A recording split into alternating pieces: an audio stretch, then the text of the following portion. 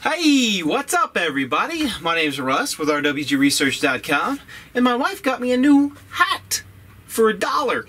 Anyway, this video, and it's white by the way, this video is about the CR8 Creality3D CR8 2-in-1 3D printer laser engraver from GearBest.com. That is a lot to say. So in the last video we put this thing together, we took it out of the box, we turned it into what you see here. Now the question is does it print? So this video is about printing. The next one will be about the laser. So here are the selection of prints, and I'm going to talk about each one of them and see what my thoughts are initially. Now, just starting out, I can tell you, because this thing has a self-leveling, as in you have to level it when you print, it can be a little tedious. Once I got it up and running the first time, it seemed pretty good. However, because the platform is only rolling on the bottom there, that kind of makes it difficult for the platform wanting to walk. Now, although I haven't had any issues with that, I think if you were to pry on it, you know, and get that scraper in there and try to get that off, I think you might be having some difficulties keeping this thing from getting loose. Although you can tighten it, I just don't like the way that that's set up. That's a personal preference. It works fine right now, but I don't know in long term how well that is going to be structurally sound. So that's okay, but the point is that you do have to level it by yourself, and it is tedious, and it does take some effort, and you got to kind of know what you're doing. I did go ahead and set it up with Cura, which is what it came with, and I didn't really like the way that was set up, so I went ahead and used Simplified 3D in this case just to do some basic tests, and I used the Mendel 90 settings, and I just changed the bed size, and that's pretty well it, in the start and in G-code a little bit. But really it's the same parameters, and it seems to work really well with those parameters. So let's get on into the actual prints. Alright, let's talk about the first few prints. So this phone stand here, or device stand, I actually redrew this, and that way I could call it my own little version, not getting too much trouble. I went ahead and put RWG Research in there, and I can give these to people. They're fun little things to give to. And they're good for testing speed. So what I did here is, if you can see that there's color change. So this is about 40 millimeters per second. And then I turned it up to about 200%. Then I turned it up to about 500%. Just to see what the printer would do and how it would react. And you can totally tell that there's a different color on here. Now, the faster you went, the sloppier it got. This is 100 micron height, so I think that has something to do with it. If you were using a little bit thicker height, like 200 microns, I think you'd be fine. So the second one I printed at regular speed. I think it was around 40 millimeters per second. And you can see what the details look on here. They look perfectly fine. No real complaints about that. Also, this was printed at 100 microns. So the next thing to print, of course, are some rockets. So here are two rockets that were printed in PLA, by the way. These are all PLA. And strangely enough, you can see the fins, and you can sort of see the lines on the fins. And I don't really know what caused that exactly, but it almost looks like vibrations of the way the thing was moving. So this one was printed at 100 micron layer height, and this one was printed at 200 micron layer height.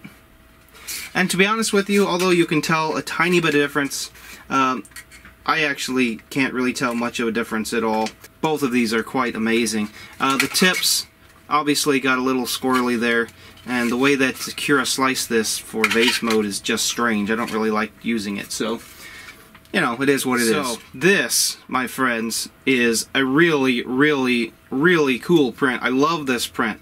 On the other hand, my wife just absolutely hates it. I mean, it is a lady wearing a bikini with some fancy, cool looking stuff on.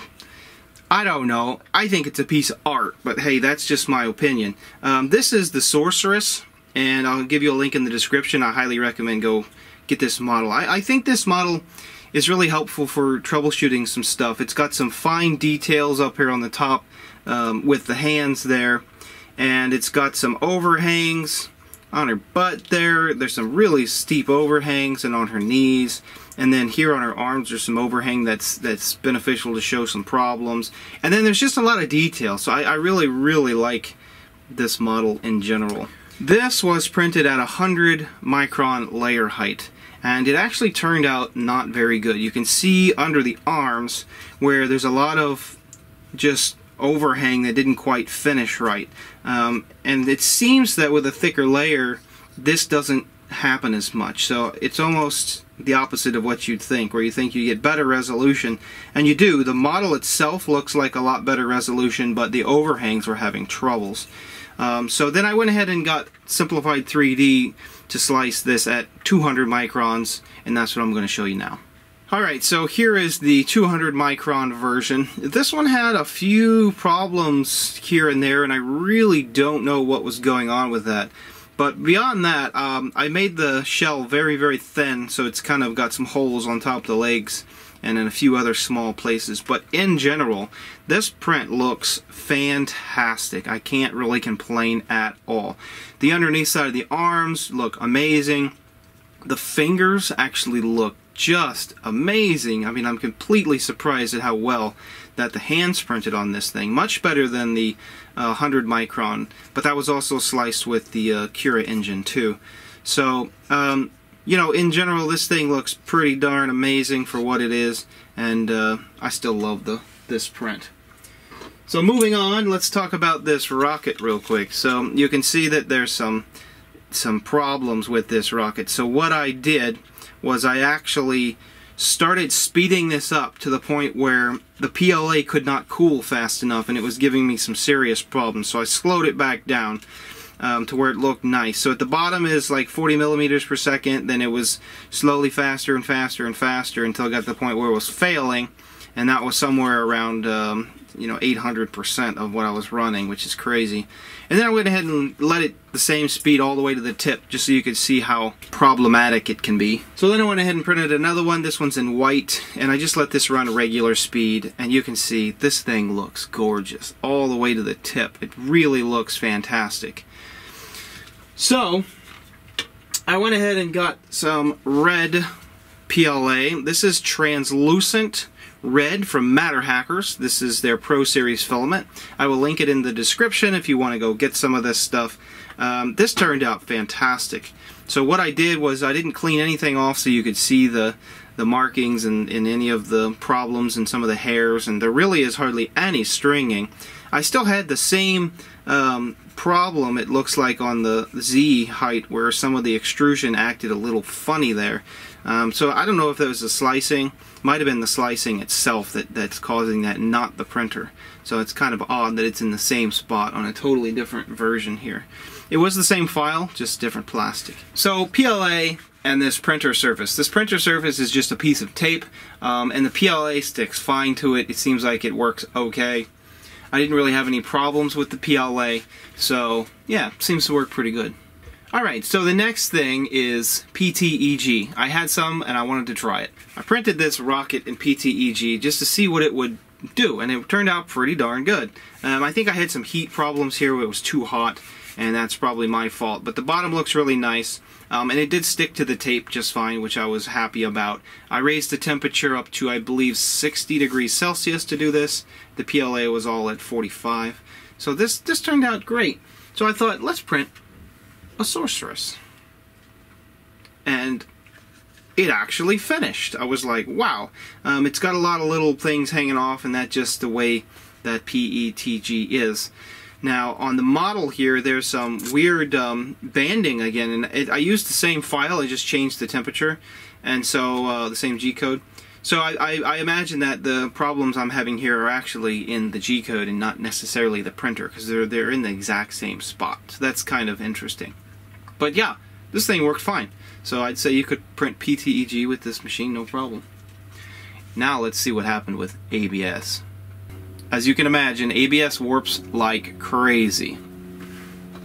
And when it warps like crazy, things fall off the bed. So this little lady lost her arms. However, the rest of the model actually looks pretty good. It's not perfect by any means, but I can't tell you whether or not that is a problem with the printer or the plastic, because if you look at the bottom, it is nowhere near flat. Nowhere near flat. And that has serious consequences, such as the hands breaking off. Now, I will say the rest of the model looks gorgeous. It looks fine, except for probably where it was trying to move around a little bit. But in general, I think the hands would have finished just as well as the PLA, in my opinion. Still got those problems here. I think it must be the G-code. I just now noticed that. Very interesting. So then I printed some rockets. Now, both of these rockets actually printed exceptionally well, but as you can see, they are bowed like crazy. I mean, just crazy. And they were barely hanging on to the tape. So look how bad that corner is. So I imagine I'm going to have to really work on the bed adhesion. I used to use glass and put ABS juice on there, which is acetone and ABS melted together, or dissolved. ABS dissolved in acetone is what I used to use on my bed surfaces. So I didn't try that here. I just went ahead and used the tape to see what would happen, and that is a no-go. The tape it does not stick to the tape at all. But it does print pretty well. And what's interesting is I actually turned all these up to 999%. 999% of speed just to see what would happen. And the top here, of course, just got a little messed up. And I slowed this one down.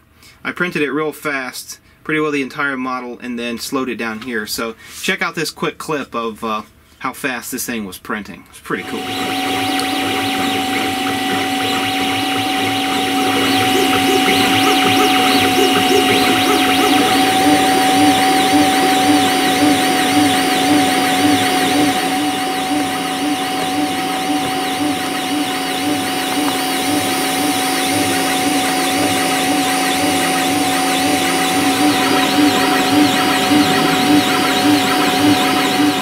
Alright, so that's all that I did with ABS.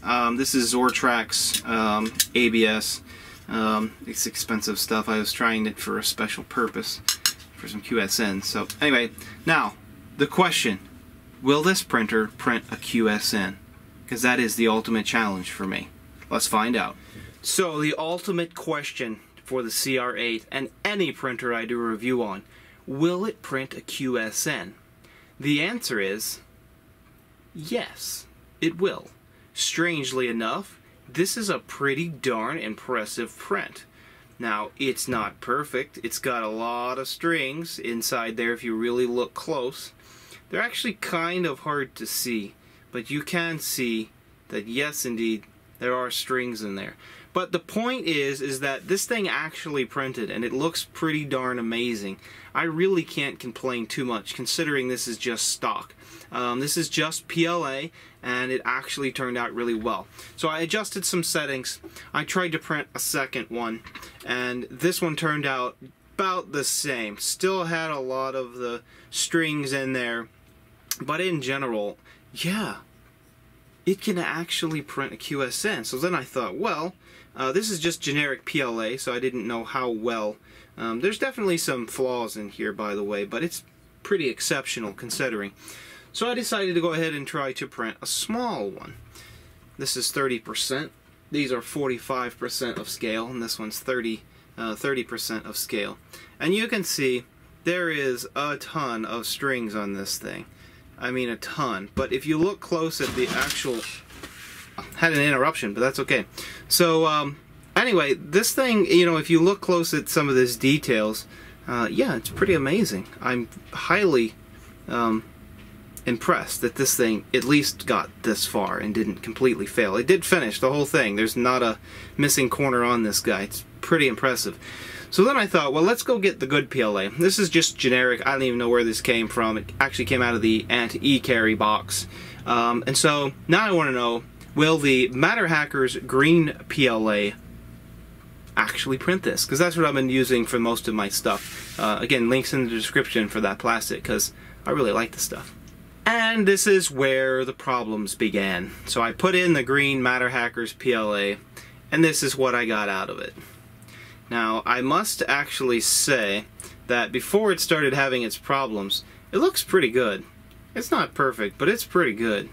And alright guys, so I was printing a QSN here, and I turned the temperature down 5 degrees from 200 to 195. And when I came home, I found the spool of filament completely disconnected from the printer, and this is basically all I got. So after doing some investigation, I ground off the actual filament in the extruder motor. So when that happened, here's the gear. That little pulley wheel ground into the little brass gear and made some notches in it, which isn't a huge problem. But as you can see, there's no tensioner on here.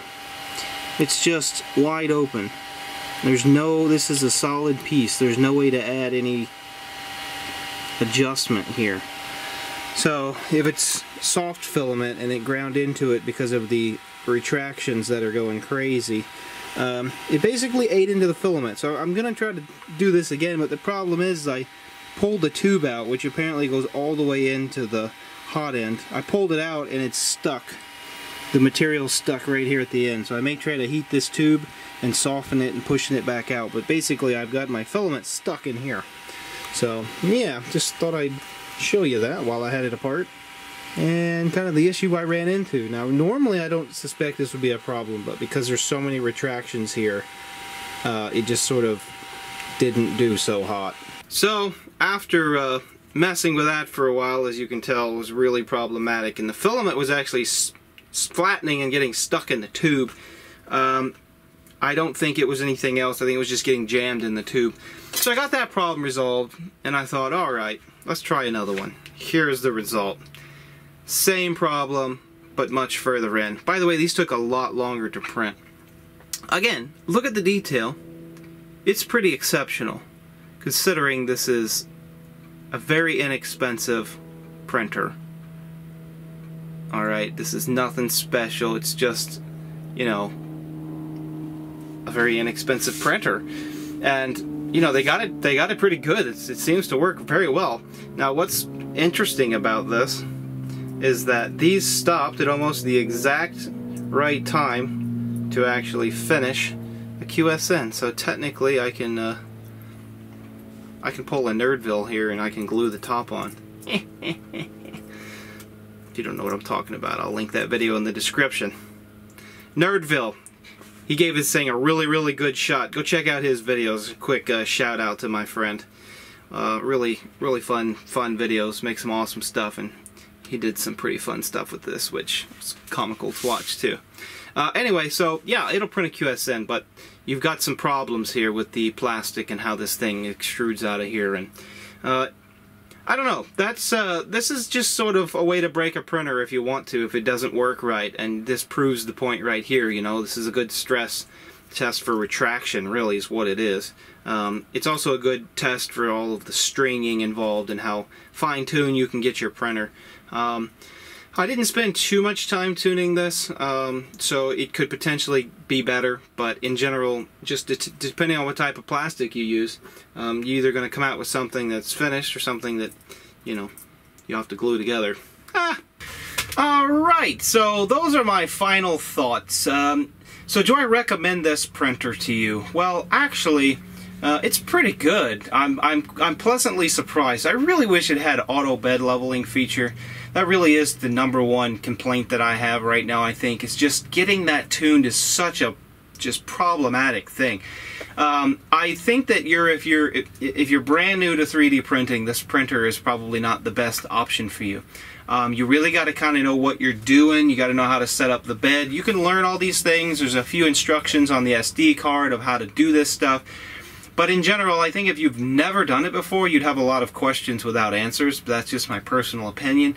If you have a little common sense, you can probably figure it out. But in general, I recommend this printer to somebody who just wants a printer laser engraver that has some experience at least with 3D printing, and then this might be the right machine for you. I've actually had a pleasure using it.